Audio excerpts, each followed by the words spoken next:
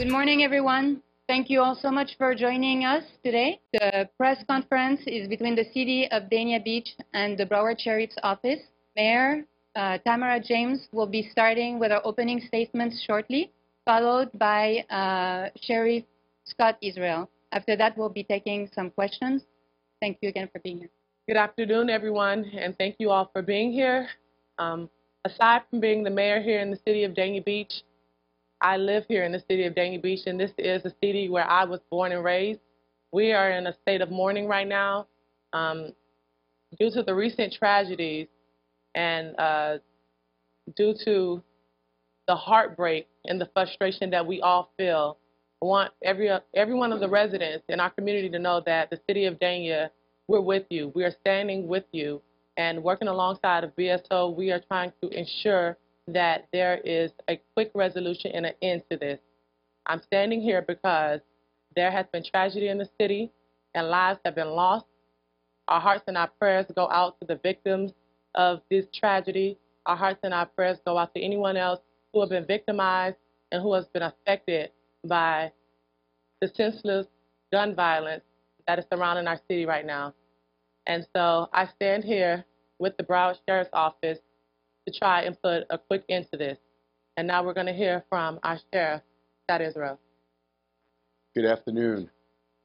I must start out by directly speaking to the families of those who've lost loved ones and loved ones have been injured.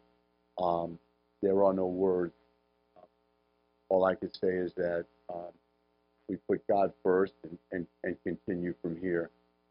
This is an absolute tragedy. I want to thank you, Mayor, for arranging this press conference and for being out front in Dania. I want to thank the clergy, the members of the clergy who are here today. We can't solve crimes. We can't have a connectivity with the community without the community, without the Broward Sheriff's Office, and without our clergy working in concert. So thank you all for what you mean to Dania and what you mean to Broward County and what you mean to me personally.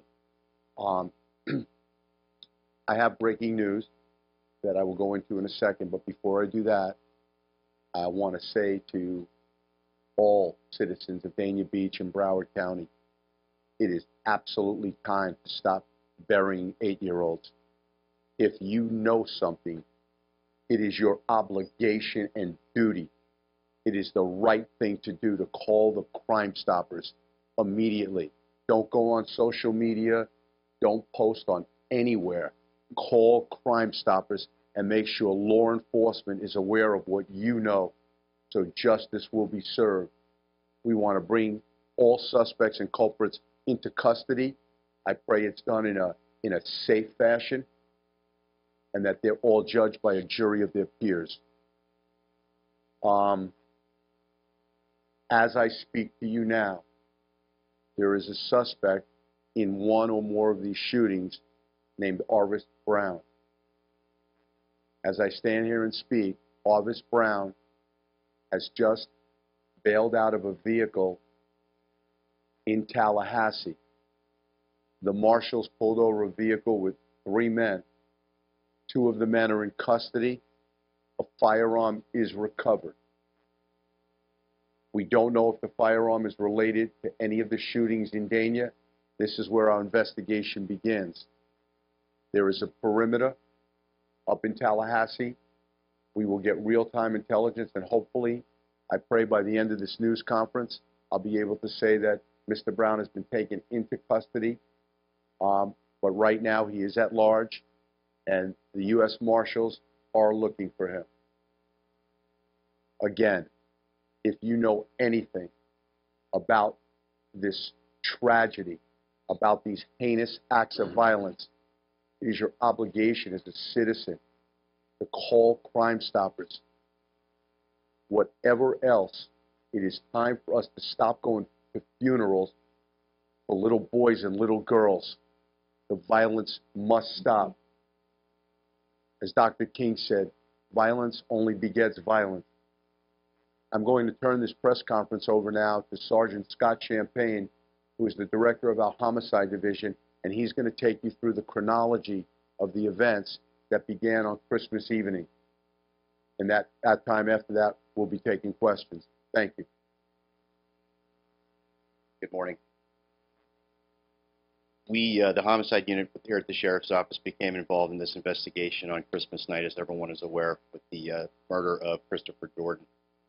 Through the course of that investigation, we determined that Christopher Jordan was murdered as a result of a retaliatory hit, if you will, in connection to a previous homicide of a man by the name of Dijon Brown a few years back. Our primary suspect, Arvis Brown, in this particular case, who, as the sheriff stated, is currently fleeing from authorities up in the Tallahassee area. He had been released from Florida State Prison on unrelated charges out of Lee County in November. He sought vengeance on Christopher Jordan because it was believed by Arvis Brown that Christopher Jordan was, in fact, directly involved in the homicide of Dijon Brown. In that particular case, there was another suspect that was taken into custody 3 years ago. That case, unfortunately, took a turn for the worse because of lack of cooperation from witnesses who changed their eyewitness testimony. That homicide of Christopher Jordan on Christmas night set off a chain of events where we've had the additional shooting.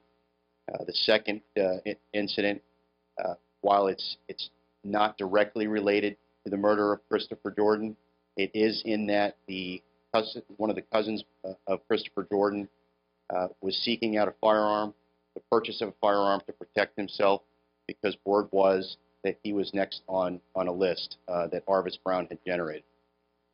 During the course of that incident, while attempting to make the transaction for the firearm, the person that was selling the firearm never had an intent to sell that firearm. It was more so to rob this individual. In the course of a struggle, the victim was pistol whipped, the firearm discharged, and the victim sustained a bullet fragment to the lower left eye. The next incident, which is being investigated in conjunction with homicide by the Violent Crimes Unit, took place as a direct result of a continuation of either witness elimination or silencing potential witnesses and retaliatory strikes for the Christopher Jordan homicide. The latest incident, obviously involving Rasheed Cunningham, the 8-year-old, while we do not believe he was the intended target, for all intents and purposes, sustained multiple gunshot wounds and is currently hospitalized for those injuries. And it's our understanding that that particular victim was attempting to shield Rasheed from that gunfire. As the sheriff stated, the homicide unit, along with Violent Crimes Unit, our Viper unit, we have been aggressively working this case around the clock. My guys have not stopped, and we will continue to see this thing through. We currently have detectives responding up to the Tallahassee area to work in conjunction with the Marshals Fugitive Task Force. As we were coming down here, it was brought to our attention, as the sheriff stated, we have 2 in custody. One with a firearm was secured. I cannot tell you if that firearm is related to the homicide investigations that we're conducting here in the city of Dania Beach, but that is a question we will seek to answer. We're currently poring over the forensic evidence on all of the cases to ensure that we don't miss anything. And that is currently being tested today, and we will hopefully have some answers this afternoon with regards to ballistic and forensic evidence on the case. And that is where we stand right now. As I said, Arvis Brown is currently, he fled on foot from the vehicle, and there's an active search going on right now with the authorities up in Tallahassee, along with the Marshals Fugitive Task Force.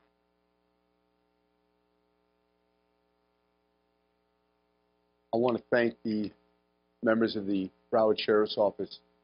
The members of our agency have worked tirelessly around the clock since Christmas night.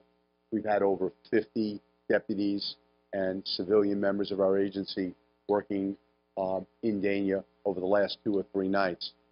We will do everything humanly possible to stop the violence. We need your help. We're one team. We're not the Miami Dolphins and the communities, not the New England Patriots. We are one team working together. I'm holding up a photo of a black pickup truck. This is in the custody of the Broward Sheriff's Office.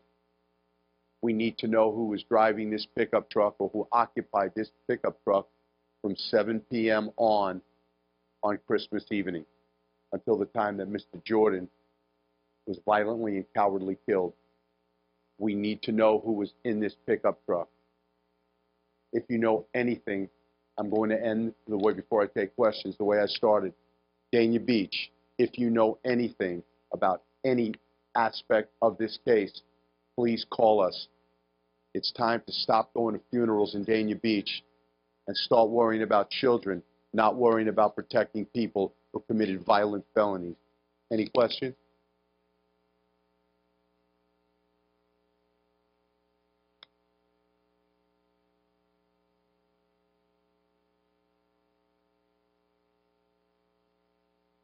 We believe that this stems from a previous homicide. That homicide was 3 years ago, and that was an individual by the name of Dijon Brown. It was believed that Christopher Jordan may have been involved in that homicide, but was not charged back then. Arvis Brown had every reason to believe that Christopher Jordan was involved, hence the homicide occurring on Christmas night.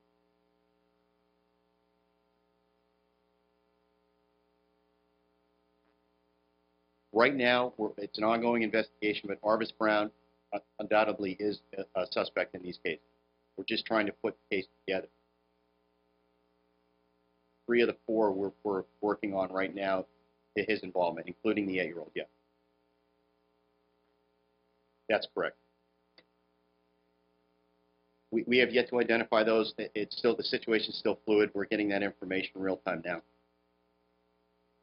I couldn't even speak, I couldn't tell you. This just happened as we were driving from the public safety building, so this is real time, and if our detectives are in contact with the marshals in Tallahassee, if any new information comes available before the conclusion of the conference, it'll be disseminated. If not, our director of PIO, Vita Coleman-Wright, will make sure it's disseminated as it comes in. But he is, as far as we know, in a perimeter in Tallahassee.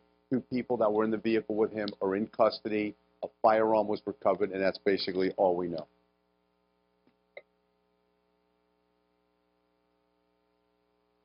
He is a suspect in the case. Right now, he has an active warrant for possession of a firearm by a violent career criminal, and that was pursuant to our initial investigation on Christmas night.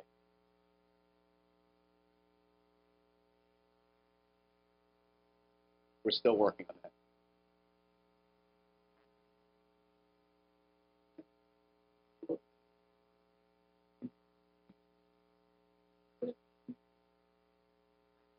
Well, certainly they will be. I mean, we don't know who they are, but certainly that'll be, that's something for our detectives. I'm sure that within the next day or 2, our detectives will probably be en route to Tallahassee to, piece this together. But certainly there'll be people of interest. Okay. Excuse me 1 second. Arvis Brown is in custody.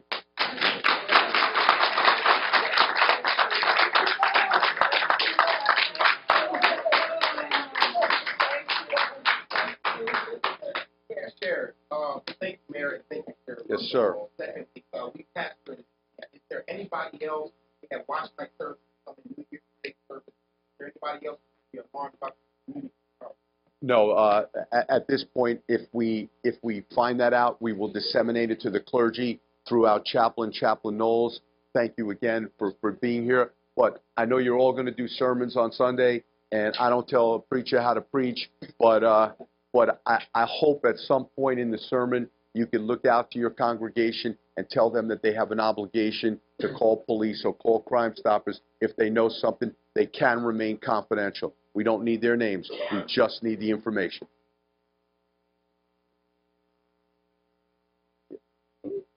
That's ongoing right now, and in the interest of protecting the integrity of the investigation, we're not going to.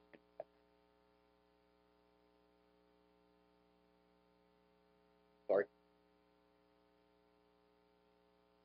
Gregory Sims was the victim of the robbery that we mentioned that was indirectly related, only in that he was a cousin of the decedent in the first homicide, Christopher. So I'm sorry, the victim was related to Christopher Jordan. Gregory Sims, right now, our investigation has not suggested that he connected in any way to him.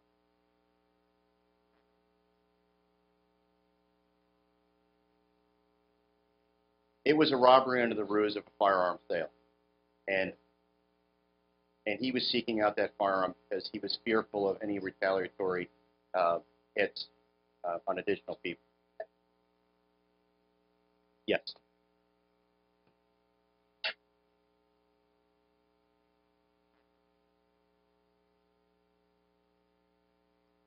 And there's a couple things that we're concerned about right now in the interest of the investigation and protecting that. We're not going to disclose that just yet. We're also, we have some of these victims that we kept under our protection until we had these individuals in custody.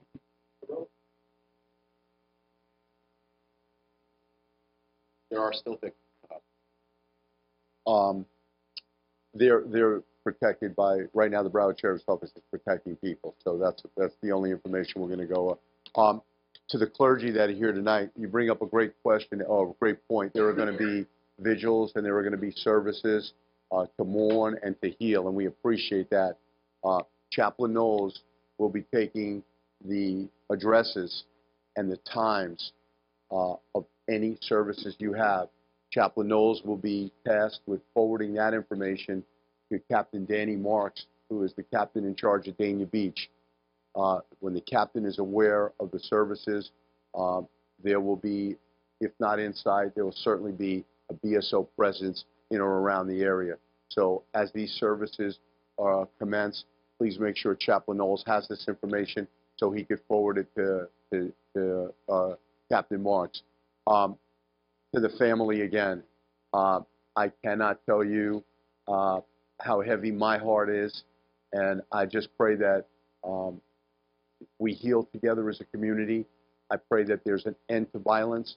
I pray that justice be served, and that it's in the Lord's hands. To the family, God bless you. Thank you very much.